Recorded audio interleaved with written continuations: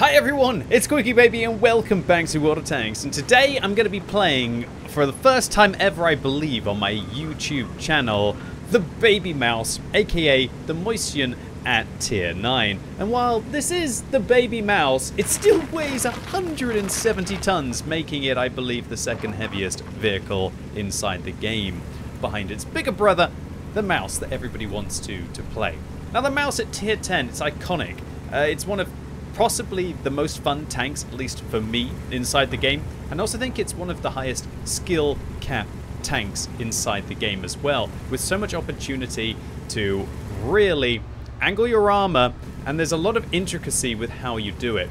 Now the Mäuschen doesn't really have the same kind of armor with regards to the way the turret works, because if you over angle the turret, because of the fact that it's kind of like got this bow shape here, it kind of becomes a bit of an issue. So really with the Mäuschen, you want to angle it a little bit, but as soon as you do it too much, the side of your turret does become a real big issue on this tank. And also, unlike its bigger brother, it has a horrible weak point on top. So I'm playing the Mäuschen today semi-stock. I don't have the top engine in this game, but I was actually compensating for the lack of the top engine by using some fuel improvement on the directive on this tank. So if you do have those for the Mäuschen, boy, it helps, because God, are we slow right now. Even with the turbo, I'm chugging along right now at 12 kilometers an hour. One of the reasons why I never really liked the Mäuschen is because I did something really stupid with it on my main account the very first time that I played it. I decided that I wanted to do a test, so I played the vehicle stock with the stock tracks. I already had the Mouse from when it used to lead on from the VK4502B, and yeah, I can tell you, playing the Mäuschen with the stock tracks and stock engine, stock everything, was absolutely brutal. I ended up getting frothing at the mouth, angry at how awful it was. And funnily enough, about a few months later, I think Wargaming realized about just how unplayable the Mäuschen was stock, and they actually buffed the tracks, the ground resistances on the stock tracks only, because it was just performing so badly. And a lot of people probably got to tier 9, played the Mäuschen, went, oh, this isn't even worth it, I'm quitting this game. Imagine that, you've grinded all the way up to tier 9, and then it just becomes this like unplayable experience. I mean, playing tier 9 with all of the knowledge in the game alone is hard enough, let alone having to play tier 9 with stock tracks in their kind of pre-buffed form for the Mäuschen. Must have been horrendous. So the Mäuschen and the Mouse, these big behemoths, and I like to play these tanks with durability device to be able to maximize my hit points. You can see I've got 2,530 hit points on this tank without the field mods that will add an extra 10% hit points to this vehicle, I believe. And I am also adding on vents and a turbo. Now you might be thinking, QB, why aren't you using a gun rammer? Well, don't get me wrong, I would love to use a gun rammer on my Mouse and my Mäuschen, but I feel like the vents just give me better value, because these tanks, they aren't really damage per minute based. And the vents, with the improvement to the accuracy, improvement to the view range, improvement to the traverse speed, improvement to the ground resistances, as they do boost up your driver skill, will actually help the mobility of this tank. And quite often being able to turn and face your opponents and to have just a little bit better aim time for your to snapshot, as I don't use vertical stabilizers on this tank, I feel will outweigh the 7% better rate of fire you would have using a gun rammer over vents. And it seems to be working out for me, at least on my Mouse, not so much on my free-to-play account on my Mäuschen. As you can see, I'm using a regular fire extinguisher playing on my Plays for Free account today. It's an account that I started back in 2018 to make sure that I still stay in touch with how people play, irrelevant of how much money they spend on the game. And considering things going into like What Plus recently, where now you've got that kind of like super level of premium with all the advantages that come with that, I think the free-to-play account is even more important. I've been playing it a lot recently. At the start of pretty much most streams, I play the free-to-play account for 1, 2, sometimes 3 hours, as it depends on what kind of tanks are top of the tree and whether I already have them, as to how painful it is to be able to grind up.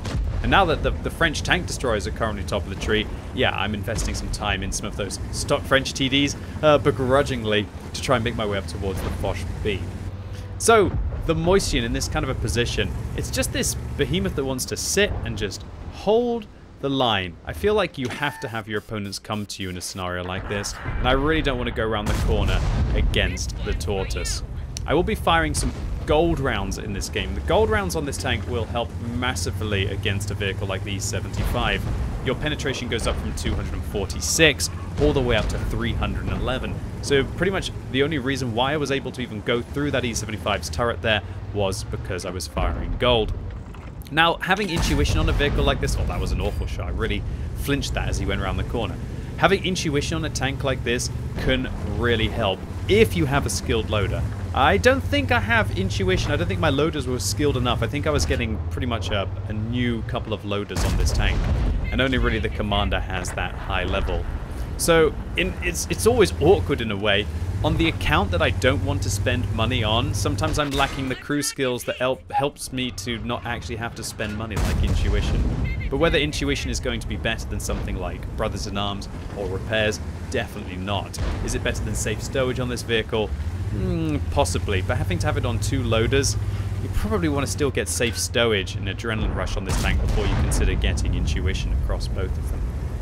Alright, so pretty darn good game so far, at least with when I'm actually hitting the enemy tanks. We're up to 2,400 damage. We haven't really lost many of our 2,500 hit points, although I was starting to get worried at this stage of the game, considering that our team is still down 2,000 hit points and down a frag as well. You've got to be careful. You aren't going to be staying in a game for very long if you allow all of your team to melt. And that's one of my biggest recommendations when you are playing one of these super heavy tanks, is that you should always factor in that you sometimes have to commit your hit points, even when it's not favorable to do so, just to be able to look after your team and keep them in the game, because you aren't going to do very well in a 1 versus 5 scenario. You really aren't going to do well in kind of like fighting 2 or 3 tanks at the same time in this vehicle, because suddenly your hit points aren't really intimidating and they're more of an opportunity to farm like a big EXP pinata for the enemy team. So I'm letting this 50 TP know I'll help him. I wanted to go and take a look at the KV-5. I bounce a Borsig from the other side of the map and make sure I mark them out as to where they are. This Tortoise is terrifying for this kind of a matchup. While I do have all the hit points, they have all of the damage per minute. I asked the 50 TP to come and help me against the TL-7. It's the new Tier 9 American tank destroyer, and it's firing gold at me here with 300mm of pen, and it manages to pen 3 out of 4 rounds. Really painful stuff. Luckily, I return fire and kind of make it more or less an even trade in that scenario. I'm asking the heavies towards the north to come and help me out, and I really need to help this 50 TP in this situation. So I've got 1,000 hit point Tortoise there, and I figure out I can't really stand and fight this guy. I'm going to have to go into the dip. But I know the TL-7 will be reloading for just a little bit longer. And so I'm actually going to focus the Tortoise here, and then I'm going to turn my attention to the TL-7. Now I just want to try and stop this guy from being able to get around me. Maybe I can even ram them in this situation. I hit them for 44. Come on, turn. Bounce the first gold round from the TL-7. Next one just over the back of the tank. Want to try and angle for the KV-5 now as well, and this is where the stock engine is very painful on this tank. The engine does end up making a big difference as your horsepower goes up significantly, and even with the top engine, your horsepower on this tank is still just managing to get over 10, which is truly horrendous for this vehicle. Okay, so 451 hit points, still enough to take a hit from any of the vehicles on the enemy team. And 4,800 damage and 4 kills. Oh, I'm loving this. And oh my goodness gracious. Looks like I did have some intuition, but that was a very slow shell switch. So it looks like maybe I've only got intuition trained up to like 30, 40, maybe 50% there. Or possibly intuition on only one of my loaders. Wish I had actually switched a little bit earlier. The amount of gold rounds I fired in this game don't really make this feel like the true free-to-play experience. Alright, come on, 20 kilometers an hour, let's get that turbo going. I'm going to let the IS-6 Berlin, or Black Edition, sorry, know that I'm going to be able to help them in this situation. And boom, right through the upper hull of the there, picking up our 5th kill. But even with that 5th kill, we are still neck and neck on hit points with the enemy team. And I decided to repair my tracks there, because I'm not going to have to fight for at least another minute. And so I think repairing my tracks so that I can make sure that they can take 2 hits, it's something that I will very rarely do, but if I know that I'm going to be out of the fight for a very long time, I do feel like it might be worth it. Even with a durability device like this, which will help how quickly I can repair the tracks on the tank. By repairing them, all of that extra health that I have on the tracks, from them not being yellow but from being full health, will mean that I'm definitely going to have to get shot in the twacks. Twacks? So goodness gracious. Gonna have to get shot in the twacks at least twice for them to be able to take my twacks off. Yes. Okay, so I'm intuition switching here to an HE shell because I think I was expecting to hopefully get a little bit of a revenge on that Borsig, even though I think they were just ricocheting off me. Dang, this is just the quintessential Mäuschen game and quintessential mouse game even as well. Blocking more damage than your hit points, being down to low amounts of hit points but still remaining in the game because you just get so many to begin with. And whoa, here's the G-Saw, 1,250 hit points. I don't think they're going to be able to take my HE shell very much, but oh, it's starting to get a little bit nervous now. With the Borsig actually killing the TL7 and the G-Saw finishing off the IS-6B, luckily for us, our G-Saw 1008 manages to put in a good couple of rounds there into the G-Saw. I fire an AP round over the ridgeline. I switched out to AP there because I guess I wanted to be able to overmatch the G-Saw as well there, although with the amount of hit points they're on, I think an HE shell would have been fine as well. But the HE actually has the same shell velocity as the AP, so there was probably no point in switching to the AP there. I'm raising the gun, I'm celebrating. I think I'm just a little bit happy that I believe that this was the last time I had to play this tank with the stock engine, and boy, does it look slow right now. So, this isn't going to be the only game that I play in the Mäuschen for you today. After this, I'm going to be switching it up onto my main account and see if you can see the differences between a Mäuschen that doesn't have the field mods and a Mäuschen that may have some of the field mods at least, and also that top engine, and what a difference a premium consumable can make. And oh, shame on you, Mr. Borsig. They end up driving off a cliff to be able to get themselves avoiding having to deal with us at the end of the game. And oh man, when you have rounds like this, it doesn't matter if you're slow, it doesn't matter if you have the stock engine, it still feels awesome to be driving around in this German behemoth. So the gloves are truly off now. I have all of the pay-to-win advantages. You can see my hit points are a little bit more up as we have at least a couple of the field mods, I hope. That second field mod on this vehicle really helps with the mobility of the tank because you improve your ground resistances. And we're going to be using a premium consumable as well, which will make everything about my tank 5% better. Although on a map like this, the 5% everything better really, it will help a little bit. But I think one of the biggest helps for the premium consumable is just pumping up your view range on maps like Prokhorovka or Malinovka. I think having that like 5% increase to your view range, where you're literally getting about like 20 extra meters, can really help heavy tanks to be able to not only spot for themselves, but sometimes spot for their allies. So a great start to this battle, picking off a cheeky Borask, and now this is just pure mouse gameplay. You want to angle your hull, angle your turret, bounce your opponents, but not be afraid to also give it back. With the alpha damage on this tank, 490, it does mean that you're pretty much out-trading most things, and anything that does have higher alpha damage, you hope that you're going to be able to put in multiple rounds. And look at this absolute jam on the enemy team right now. I was thinking about coming around the corner, but against these tier 10 tanks like the 50M and the Rinoceronte, I really don't want that to be the case. So you want to angle your armor, your hull like this, and then your turret come around the corner, and you basically want to turn your turret, snap, and then turn your turret back. But with the Mäuschen, it's not as essential to turn the turret as it is with the mouse. It's more about kind of like avoiding them hitting either your weak point or hitting your cheeks in this tank.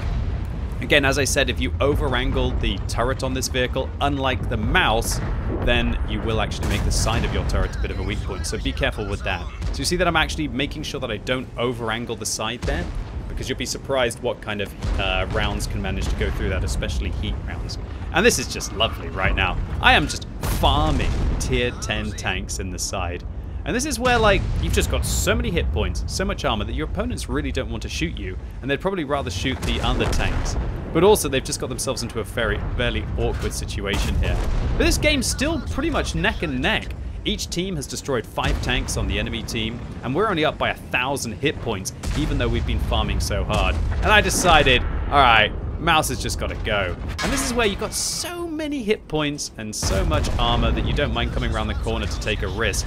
But even just trading, I don't mind taking 400 damage if I'm going to take a vehicle out, especially if it's something dangerous like an M103. And then, okay, well, now I'm really throwing my weight around.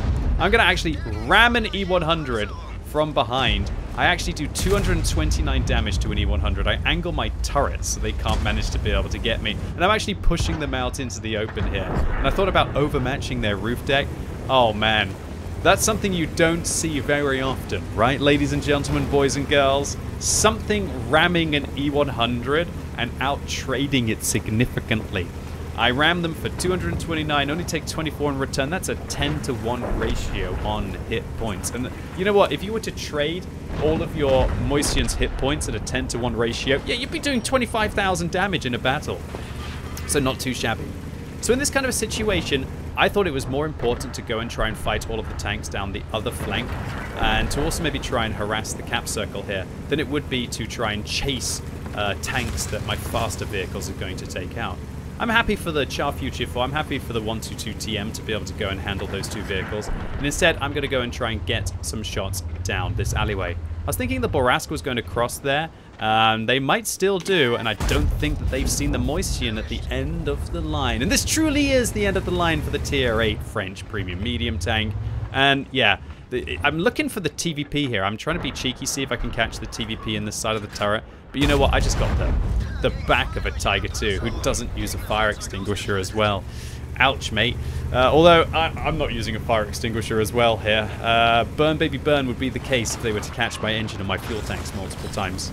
Now we're up to 6 kills, 5,300 damage. How much higher can we go? I'm going to put a round in, hopefully to the Kari. Actually bounce a regular round there. They were angling their armor well. I probably should have intuition switched to a gold round there. But again, not sure exactly how much intuition I do have on my Mäuschen. It's not really the tank which I ever thought, oh, I really want to have a good crew for the Mäuschen, because I always thought of it as kind of like the mother-in-law tank that you have to put up with to be able to get to the bride, which is going to be the MAUS. Full disclosure though, my mother-in-law is actually thumbs up amazing awesome, so I think I have to stop using that analogy like I used to use back in the day. Alright, finish off the Kari. Turn our attention now towards advancing towards the S1. I asked my Char 4 for some help because I'm a bit worried about whether they're going to be able to shut me down. And let's see whether it's going to be a Radley Walters medal. Let the chips fall where they may. I guess I could have held my shot there to steal the Radley Walters medal. But I always feel that you look really, really stupid if you try to steal a kill and then maybe get some bad RNG or a bounce. Plus, I thought the TVP would still be there. I guess I make a bit of a misplay at the end where I could have just sat behind the building and maybe got the TVP there.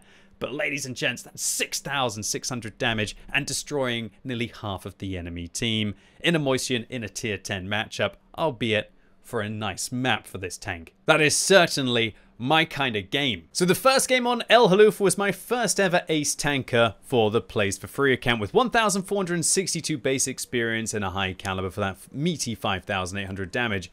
I did end up firing a lot more gold than I usually would do on my free-to-play account, but including the reserve stock, we still made a 4,000 credit profit. And the second game was my first mark of excellence on my main account, and also my first ever ace tanker. A high caliber for the 6,600 damage and a top gun for destroying half of the enemy team. And this time we made a nice profit as we didn't fire nearly as many gold rounds. So all in all, the Mäuschen, it's definitely not as epic to play as the tier 10 MAUS. This is truly the diet version of the tank. Although in this case, the diet version still weighs 170 tons. The Mäuschen is getting a very decent win ratio for the tier 9 heavy tanks, towards the top third of the list. And while it's undoubtedly balanced, I think what truly spoils this vehicle is just those weak points and the lack of raw hit points that you get at tier 10. Although, as I've shown today, and as the statistics are showing, there's absolutely no reason why you can't have fun and do well in the baby MAUS, just like you can in its bigger brother. Anyway, ladies and gents, boys and girls, that was it for today. Really hope you enjoyed this heavy-duty German gameplay. If you did, give the video a thumbs up. If you hated it, give it a thumbs down. And if you're watching this video as it's released on Friday, I'm going live all day on twitch.tv/QuickyBaby to be able to give you more tokens so you can get cool things like the styles, days of premium, 5x experience missions, or premium consumables. So swing by, check out some gameplay and get some rewards too. And as always, thank you so much for watching. You've been epic and hopefully I'll see you soon.